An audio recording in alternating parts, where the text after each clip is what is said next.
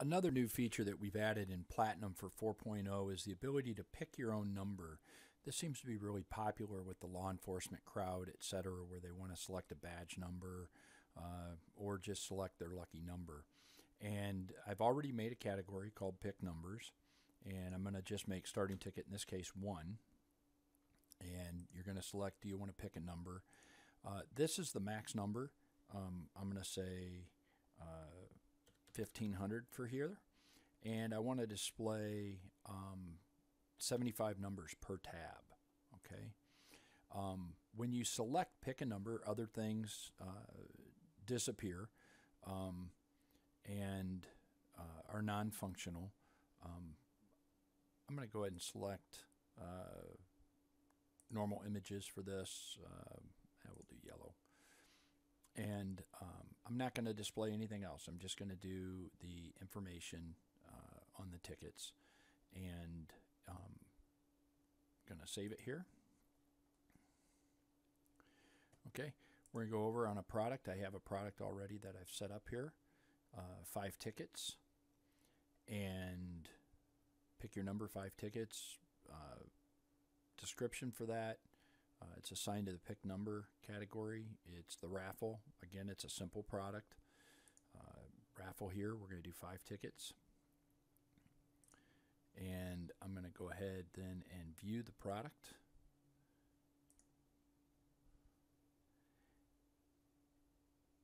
And now you have the ability also to pick random tickets if you don't want to pick your numbers. So if you select enter now, it says please pick a ticket number.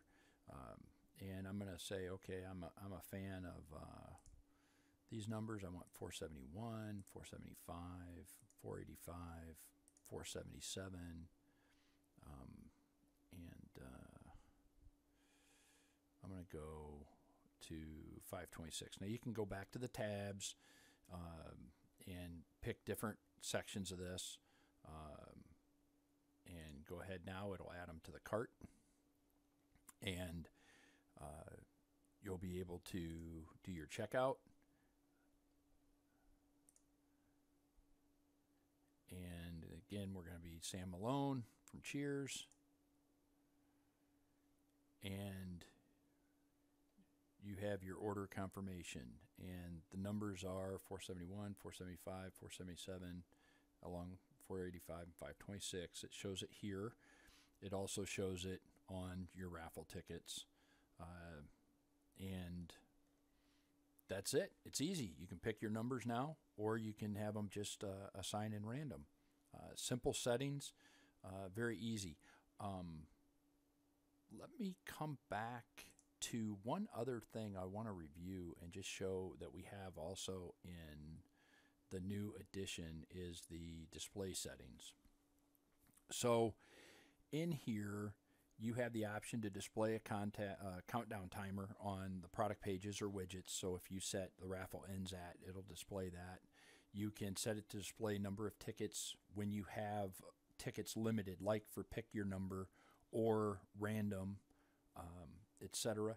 Here is the text for the time remaining. Raffle ends at, raffle begins in, raffle is over. You can specify what you want their heading to be, ticket numbers or entries or however you want to do that. You can set your countdown colors. You can also display that progress bar that I showed on the random. It'll have, you know, one of 2,500 or one of 1,500. You can also display the format of your timer, change the add to cart button, and also if you use the questions, which we'll cover in another video, you can change that to be answer the questions or enter now, etc., whatever you want. And that's your settings. So thanks for checking it out. For more information, see us at wpraffle.com. We always appreciate you as a customer.